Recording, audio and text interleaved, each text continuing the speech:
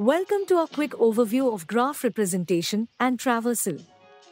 Graphs are powerful structures that help us explore connections and uncover valuable insights.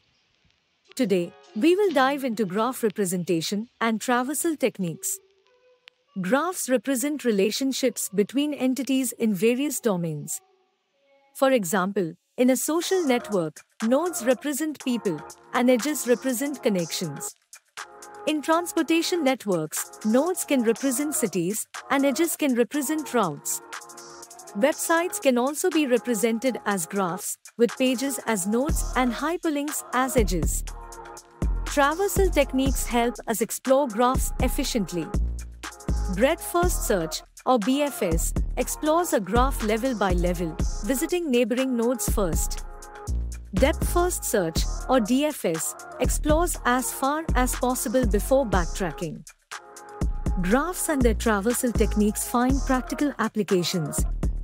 Social network analysis helps discover connections and communities.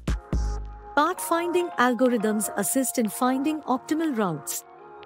Recommendation systems utilize graph traversal to suggest relevant items or content. Thank you for joining us on this quick journey.